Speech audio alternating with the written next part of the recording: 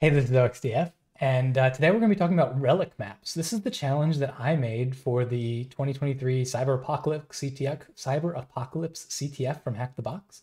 And I signed up to make a challenge without really knowing what I was going to do. And I remember specifically listening to the SANS Internet Storm Center podcast, and they were talking about this new thing, OneNote documents, this phishing documents showing up, and I thought I got to go look at that. That was late January of this year, and within a week or so, I had made this challenge. And then I spent the next month and a half worried that Microsoft was going to patch this, which would be good for the world, but would make my challenge less exciting. But I guess they haven't, which is again bad for the world. But anyway, this is a real malware sample that I found on Malware Bazaar, and that was been some analysis done by SANS and other people.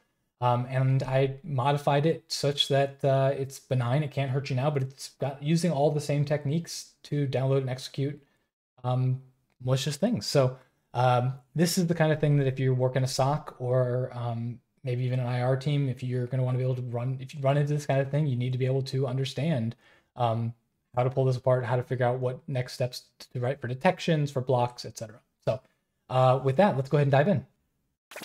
All right, so let's start by reading the challenge description.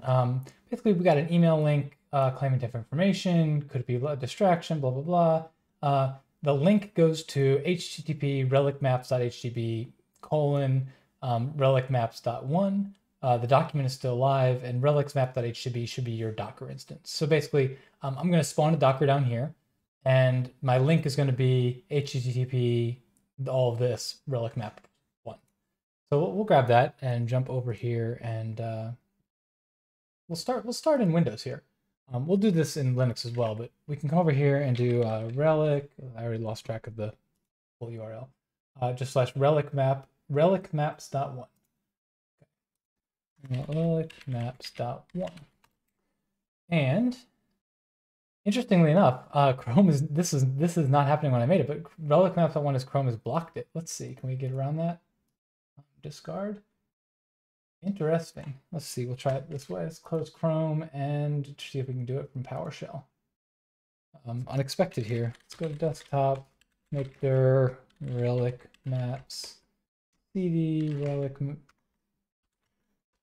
and we will do a wget on paste that in out file relic maps.one. And that seemed to work okay. So we can come in here. We can solve this in Linux. I always think it's not fun to look at like what is the thing going on in here. So we have a document and the map is here and it's classified maps, and it says click to view document. And you see what I'm hovering here? We're getting maps underscore phta.eno inserted from blah blah blah. So like that's interesting. What's really going on here, and what was the trend that we've been seeing with malicious OneNotes going around? It's like when you put a button here, you can hide underneath the button links to other embedded documents. So this button isn't actually doing anything. Let's see if I can click on it and get it out of the way. Yeah, so if we move this button, behind it was just 3 copies of this thing, and it doesn't even show the file type, and that's actually because there's a let's see if we can can we save this as in our relic maps.htb thing, we'll call this, so you can see right here, it's called maps path 1.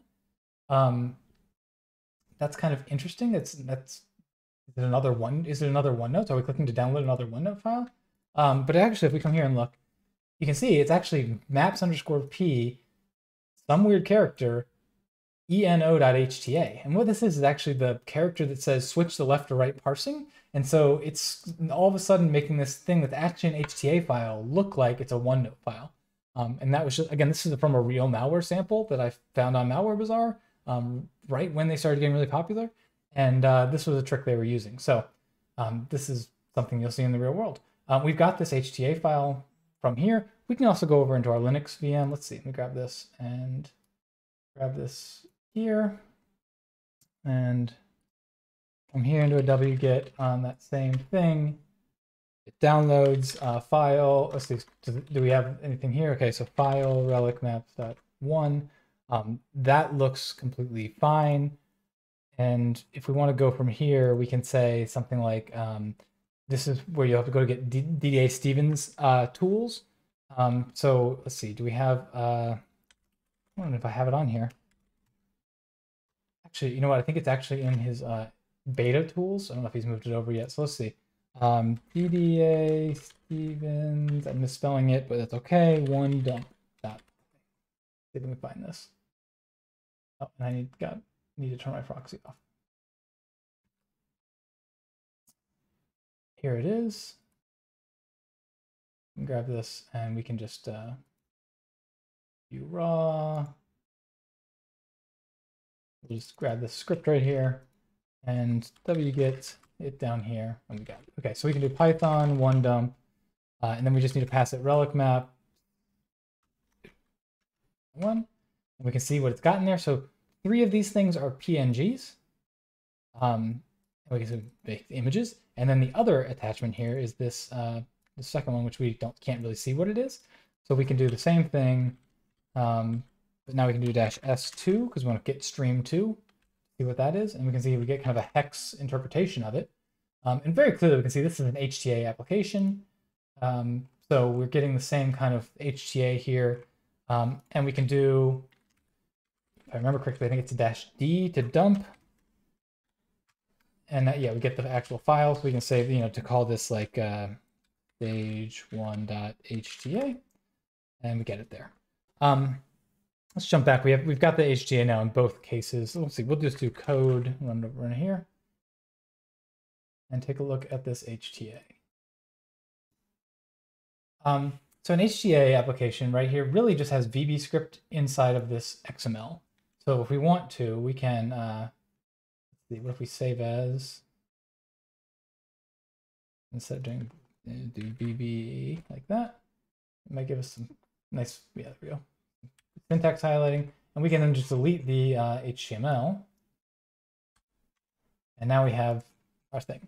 So there's a function wmi-exec, which is going to create an object and eventually run the command line as given.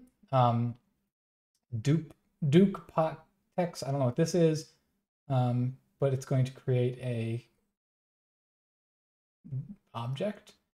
Execute command async. And so that down here is this thing, which is going to call wmi-exec on the path given. So asynchronously going to run that thing. And so there's really 2 things going on here. There's a invoke web request to get, let's see if we can turn on line wrap. Invoke web request on Relic Maps HTB, so the same thing, upload soft top secret maps.1, and it's going to write that down here. Now it's going to write to temp, and then it's going to be tsmap.1. That's a demo. That's a decoy document basically. So when you click on the button, you feel like you got something happening, and then in the background, it's also going to run. Downloading this windows.bat, and it's going to save that into temp as system32.bat, and it's going to run it. So that's definitely where we want to focus our efforts on next.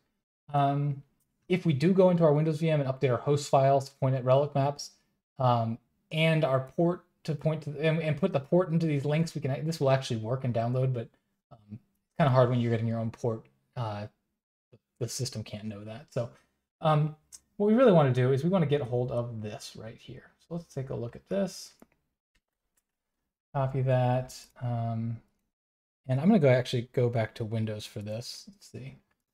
Do we paste here? Open, we do not. So let's see. Grab this right here.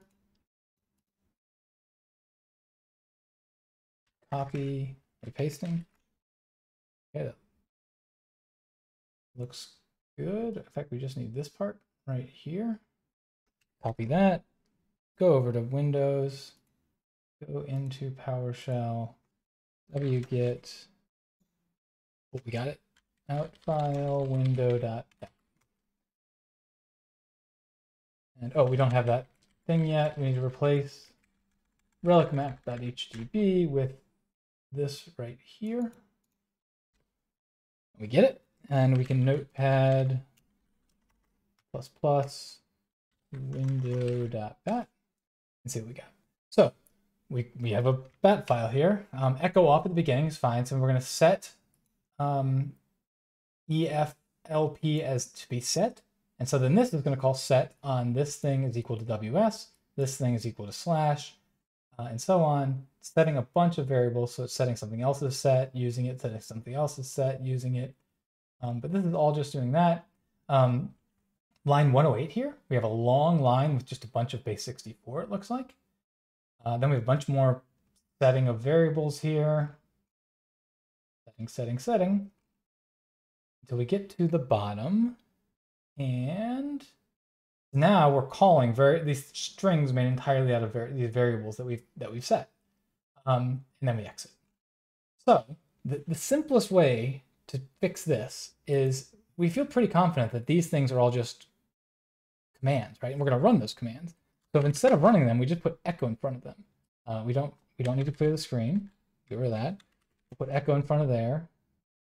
And we put echo in front of there. And now we're going to see the commands that would have run. So let's save this. We come up here, and now we can do windows.bat.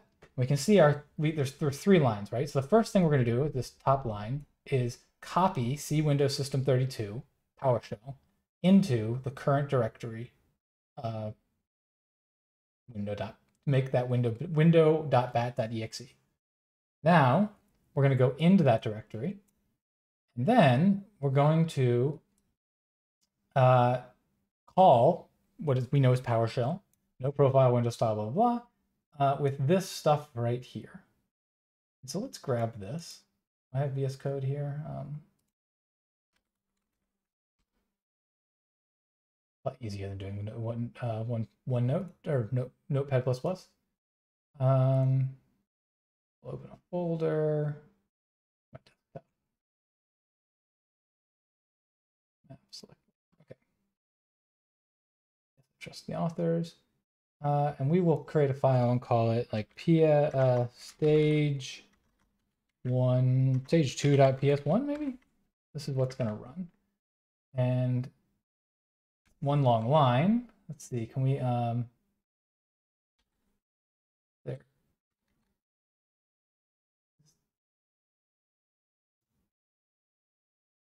Oh yeah, so here we go. So we can control H, and then here we want to find semicolon, and we want to replace it with Shift Enter to make it a new line. And there's 25 of those, and we're just going to replace all. And now we have code that looks okay. So we're going to get a file, and we can, in PowerShell, figure out exactly what this is right here. So grab this. It's going to just be, I think it's just making it backwards, honestly. Let's come over here and just run it. So read all text. So it's going to read all text on Relic Map on the bat file, splitting on the new line. So we're going to get an array with the lines of this file, the file that we're actually running from. And then we're going to loop over each line. And if the line starts with : which is that one long line of base 64, then we're going to set, let's see, what is this? The line dot substring 3. So we're going to skip forward the : space and basically get the base 64 and save it in here. So we can actually, if we come here and let's see, change all occurrences to base 64 blob. So then we're going to come down here and we're going to system convert. And what do you want to say this is? You can see from base 64 backwards. So we're going to convert that into here. And then we're going to cryptography. We're going to decrypt cipher AES CBC with a key and an IV. And we're going to decrypt. Okay, so we're going to take this, we're going to base 64 decode it and store it in here. So we'll call this like, let's refactor this as well. Change all occurrences, decoded, encrypted. And then now we're going to generate an object here to take that. And then this is going to be decoded, encrypted is going to become transform final block here. So we're actually doing the decrypting with the decryptor. So we're actually decrypting it here. So this is going to be, now it becomes the decrypted stuff. Now we're going to create a memory stream with gzip decompression in decompress mode with the object. And then eventually here, we're going to call, this is load. We're going to load the assembly of that's in here into and invoke it. Find the entry point and invoke it. So we're going to run the executable that we decoded and decrypted. So if we understand all of that, we can come back here and say, where's my windows.bat? We need that line, that one long line. Here we go. This. So we need this. And we're going to come over here and jump into CyberChef. Seems like we could probably just do this in PowerShell because we got the code to do it. But let's just come here. We're going to put that base64 in here. We're going to do a from base64. We know that. And the next thing we're going to do is AES decrypt. And we need to get back here to stage 2. This is from basic. This is the base64 key. So the key is in base64. We don't have to decode it. We can just put it in here. And the IV is also base64. Come here and put that there. Make this base64. And oh, that's the problem. Our input is not in hex. Our input is in raw. That is our data. Okay, so we're good there. Now we need to do a gzip decompress. We can come up here. We can gunzip. And what's cool is right now we have an MZ file. So we've got this, you can see it's MZ, so that's a Windows executable, and it cannot be run in DOS mode. That's a Windows executable. We're going to save this output to a file. And we're going to call it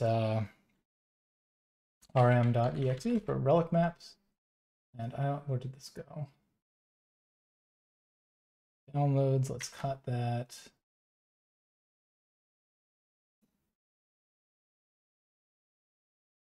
And too much stuff open. Put it in here. And so now we have an executable. This, because of the way it's being loaded, we can tell it's actually a .NET assembly. So we can use dnspy to check out what's going on with this executable. And we will just need to, let's see, come up here, let's close this, grab the executable, drag it in here, and we get Relic Maps right here. We can come down here and find the program, main. And so it's doing a very similar thing. We can already see. So it's going to do a DNS get host address. It's going to start doing C2, but you can see right here, the text is, there's our flag. So we've actually found it. I think the point of this is, this is what the malware was actually doing, but we didn't want to go into much more. This is not a reversing challenge, it's a forensics challenge. So we're just going to stop right here and give you the flag. So with that, this is, again, a piece of real malware from the real world that I took and just changed out. I used the same techniques all the way through, but just, you know, replace the domains with relicmaps.htb and, you know, anything malicious or something that won't actually hurt you so that it doesn't do any damage. But, you know, this is real stuff. If you're working in a SOC, this is the kind of stuff you're going to run into. So being able to understand exactly what it's doing, what it's downloading from, which URLs are hit, where you're going to go put rules at the firewall, what blocks you want to put in place, what alerts you want to trigger in your SIM, this kind of stuff is useful. So hopefully you enjoyed this, and talk to you next time. Bye.